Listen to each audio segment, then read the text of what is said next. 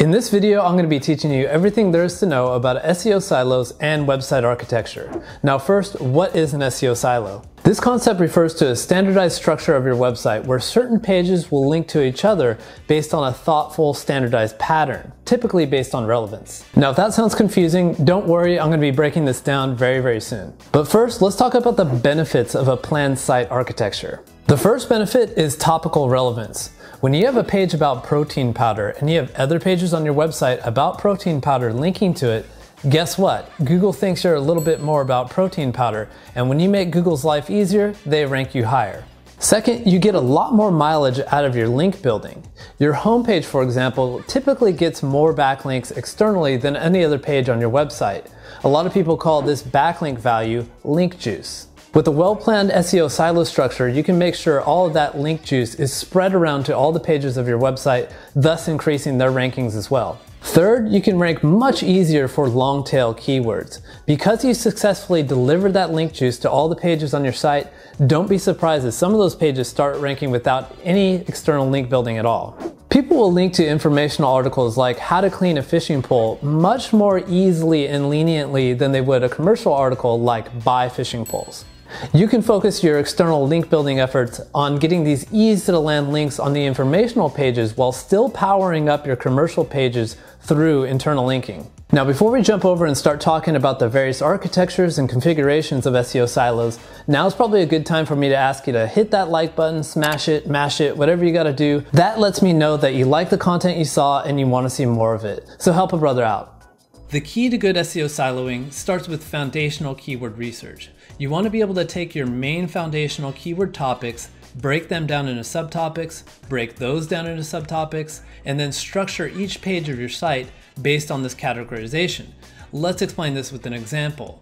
So if we take this example of a website called dietmasters.com, let's say its main keyword it would ever want to rank is best diets. Let's see how we can break this down with an example. Now, if we take a little bit of time and do a little bit of research on Google itself, or perhaps using our favorite keyword research tool, we can find that best diets could be broken down into various diet types. So we can have the keto diet, for example, ketogenic diet. We could have the paleo diet, and then the vegan diet. And then each of these topics can be broken down themselves. Let's see how that looks. So for example, we can take the keto diet, just doing a little bit of research, we can find that subtopics underneath the keto diet could be keto diet meal plan, keto diet supplements, keto diet apps. We can do the same thing for the paleo diet. So with paleo diet, we have paleo diet weight loss, paleo diet meal plan, and then the paleo caveman diet.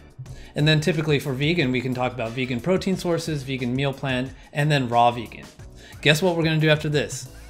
We're going to break it down even further. Now I'm not illustrating the whole tree here, that would make this slide way too messy, but we can see that the keto diet meal plan is broken down into breakfast, into keto diet meal plan for men, and keto diet meal plan for women. And as you notice here, typically as you go higher in this chain, these are more commercial and more difficult keywords to rank for. And typically as you go lower in the chain, these are your more informational and typically easier long tail keywords to rank for. Now let's get into the meat of this video and talk about the real heart of SEO siloing, which is how you interlink these pages together. This is what truly defines the architectures, the various configurations of siloing. So let's get into it. Internal linking. And when I'm talking about internal linking, I'm talking completely about contextual links here. Contextual links are also called body links. These are links that you have in the middle of your article, in your paragraphs, in your sentences. I'm not referring to sidebar linking, I'm not referring to navbar linking, footer linking. The links that really matter when it comes to siloing are your contextual links. Now here's configuration number one. I call this the top-down recycle SEO silo. In this kind of configuration, again, we have the same architecture as before. We have all the keywords mapped out, but here's how we're gonna do the interlinking. We have our top page, best diets. That's gonna link down to the keto diet page, the paleo diet, and the vegan diet page. Remember, these are contextual links found in the body of the article. And then so forth, just using the example for the keto diet, that would break down linking to the meal plan page, the supplement page, and then the app page. And then guess what? The meal plan page will link down to breakfast, men, and women. And then what happens is it links back up here from the bottom of the silo all the way up to the top page. Now let's take a look here and see what would happen if we got an external link to any one of these pages, starting with the best diets page. So let's move up here. So let's say we get an external link, meaning a link from another website to this best diets page. Now that link juice is going to flow down to all three of these top guys. It's going to flow down to this meal plan, supplement, and app, down here to the breakfast page for men, women. It's easy to see. You just follow the lines here, and then it's going to recycle back up to the top here. So as you can see here, there's pretty good flow of link juice. Anytime you get a link anywhere on the site, it's going to flow around to the various pages, and every single page on the entire website is going to get a little piece of that link juice. That's great. What is the reason that we do this flow back up to the top here? Because what this is doing is called completing the loop here. If we, for example, had a link that was going to here, that was going to here, then it kind of dead-ended here, well, guess what? There would be no benefit after this point. Like if we got a link directly externally to this breakfast page and that didn't link out to anything else, well, that's a dead end for that link juice and it goes nowhere. How does it look in terms of topical relevance? So the more links that you have from similar content, the more topical relevance you would get from other pages on your website, then Google thinks you're more relevant to that topic. So for example, we look at the keto diet page, it only has one link from the best diets page. If we look at the meal plan page, it only has one link from this keto diet page. So the topical relevance in this configuration isn't great at all. Another reason I'm not a big fan of this configuration is typically if you're looking to getting someone closer to the sale, you want to link the other direction completely, right? So if someone comes into a long tail keyword like what's a meal plan for the keto diet for men, right? So he lands on this page. We want to be able to link him up to stuff that's more general and more commercial in intent. So we want to be able to link here and then give him to the keto diet page or maybe the app page or something like that where he can spend money, like this supplement page, for example. This one links in reverse and it gets people further away from commercial keywords. So it makes me not so much a fan of this one. Let's take a look at the next one. Configuration number 2 is called the reverse silo. This is one of the most popular silos. And let me just describe the linking in this configuration. First, we have the best diets page, and this does a two-way link to the keto diet page, the paleo diet page, and the vegan diet page. So not only does the best diets page link to the keto diet, but the keto diet links back to it. And then the pattern follows as such. So keto diet goes down to meal plan, supplements, app, meal plan, breakfast for men, for women. So what happens here when we get an external link? Let's say just for fun, we got an external link to the supplements page. So the link juice is going to flow up to the keto diet page, which is going to flow to the best diets, meal plan, supplement, and app. So we have a full direction of where this link juice could go. It can go in the up direction, it can go the down direction. It also handles this consideration where we want to be able to link in the top direction more often because that's typically more commercial and where we can make more money.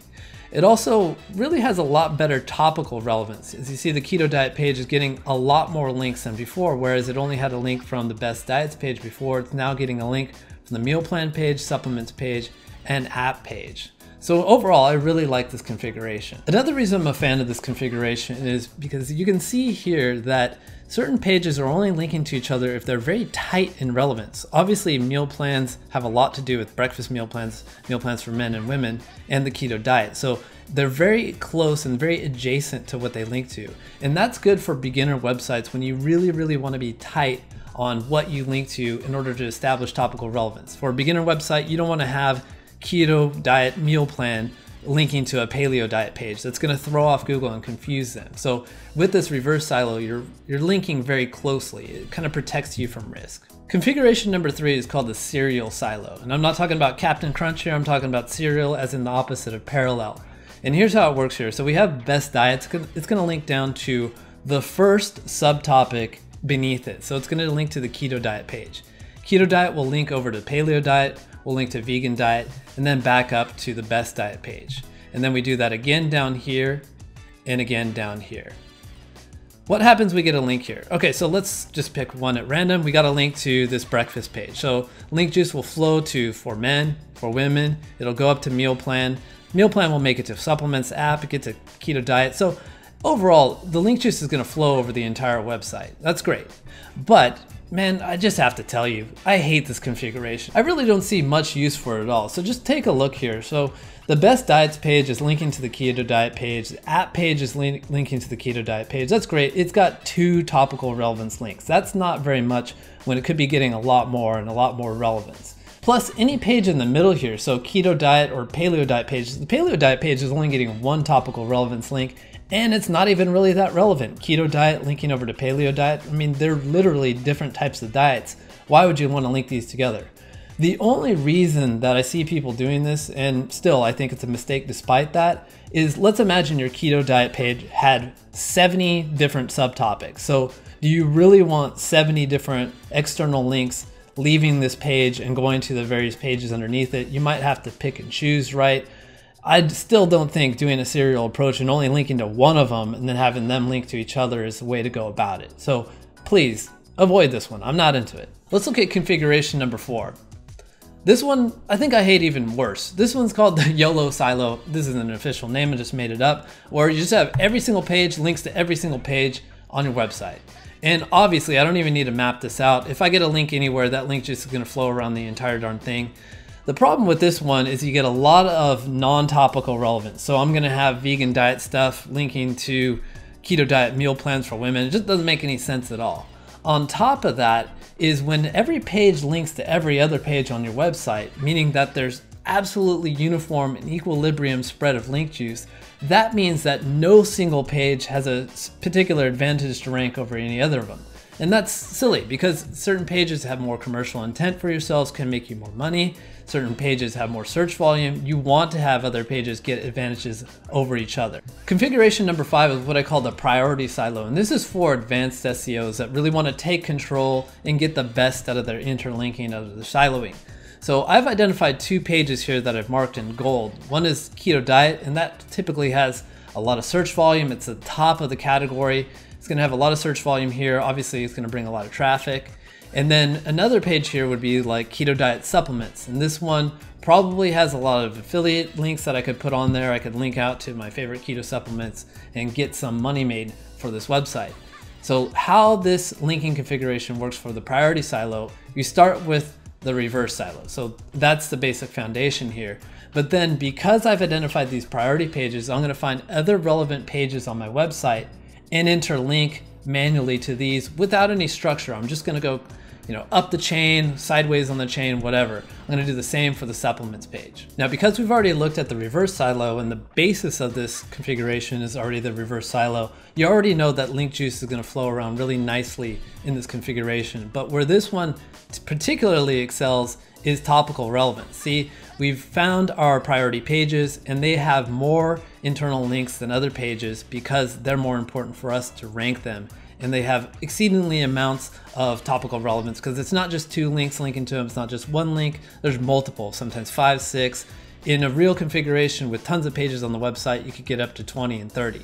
Now, if you look at some of the more successful websites on the internet, if you look at the Wirecutter, you look at Gear Hungry, they internally link just like this. They link in excess, so to speak, and not to the point where it's too much, but they prioritize and they identify those pages and they link more to them. So the question you probably have right now is, which one is the best? Well, let's take a look. For beginners, I'm gonna recommend the good old reverse silo. The reasons for this are, first off, it's super easy to follow. You just simply identify your structure, you map everything out, you map out your subtopics, your sub-subtopics, your long tails, and then you just link down and you link up and you're done. Also, as we've discussed, it's great link juice flow. No page is left out, no page is left orphaned, everything is gonna get good link juice. And there's decent topical relevance here. Like most pages are getting quite a few links, especially the important ones. For advanced SEOs, I'm gonna recommend the good old priority silo. Now, this is excellent for topical relevance. It's excellent for link juice flow. The only downside here is there's more management involved. Now let's jump over into some FAQs, some Q&A, right? So question number 1, what is the difference between a hard silo and a soft silo? Have you ever heard these words? First off, soft silos is everything we've been talking about so far. These are built through interlinking. So it's simply one page internally linking to another page is establishing what's called a soft silo. And the configuration and the total architecture of this is defining the overall soft silo itself. Hard silos are built through directory structures. So an example of this might be dietmasters.com/paleo/meal plan. Now, interlinking is also necessary when you're doing hard siloing. Just because you make the directory structure doesn't mean you're gonna have link juice flow, doesn't mean you're establishing topical relevance. It's just an icing on the cake type thing. This is helpful, especially for users. If a user wants to know, where am I on this website? Am I in the paleo section? Am I in the keto section? Like, what's going on? It's helpful for users, but it's not required here. It's also kind of helpful in local SEO when you're breaking things down to state, to county, to city level, all that kind of stuff. But again, not required. Focus on soft silos. Now, the next question is about anchor text. What kind of anchor text should be used when I'm sending links to these internal pages? Let's say for this keto diet page, what kind of anchor text should I send? I'm sending 5 links to this page. How should I diversify the anchor text, if at all? Now, I do a lot of SEO testing, and we've tested various configurations. Let's try 100% of the links being target anchor text. Let's try 80%, 60%. And here's the results I found. The best result we found was when we had 100% varied target anchor text going to any one of these pages. And what I mean by varied is, instead of keto diet, keto diet, keto diet, I might do information about the keto diet, dieting, keto diet, etc. Just always varied up. So that got the best result. That said, one of my recommendations is maybe you go 80% varied target anchor text and 20% miscellaneous, like click here, read more. That adds in a little bit of a buffer for error. Typically, what I've seen is it's hard to over-optimize for internal anchors, but if you do spam keto diet over and over again, you could get into a situation where you're over-optimized even internally, and I have penalized myself like this. So I kind of recommend, especially if you're outsourcing, to add in some kind of buffer for error. Frequently asked question number 3 is, how relevant do pages need to be to link to them? Another very good question. For new sites, I recommend being very tight on your relevance. So paleo stuff should only link to paleo stuff, etc. I've had sites that are just starting out and I'm trying to cross-link between categories and just nothing worked out. Once I tightened things up, then Google started to really understand the topical relevance and started to reward my site more. For established authority sites, you can relax. You can relax a lot. Check out the Wirecutter. Just Google any one of their pages, like, for example, best coffee grinder or best coffee maker or something like that. It's not all coffee pages that are linking to these pages. Once you're nice and established and you're an authority, you can really be flexible on how much you're linking to these pages and how relevant they are. And you can just focus on shuffling around that link juice and making sure that's distributed through your site. Next frequently asked question is, what is the most important page to link from? That is your homepage. Consider that your homepage is the best page on the internet to get a link from. It's always super relevant to your website, and it's got a lot of link juice because a lot of external links are going into it. So when you're linking out from it, make sure you're being stingy about it. Only link to your most important pages, because you can't link to every single page on your website from the homepage. Link to your most important ones. And our last frequently asked question, are there any pitfalls to think about? I got 2 for you. The first is sending exact match anchors over and over to the same page is something that could over-optimize you. I have a war story. There was an affiliate website that I had, and just before the Christmas holidays, when sales just go through the roof, I wrote a bunch of content. I wanted to rank my main pillar page. I interlinked them all with exact match anchor and just tanked my rankings, absolutely tanked them. Figured out what the problem was, and then varied up the anchor text, and finally I bounced back, but it was too late. It was after the Christmas holidays. So this issue is burned into my psyche. Please don't make the same mistake that I had. The second one is not closing the loop. And you might remember this from before.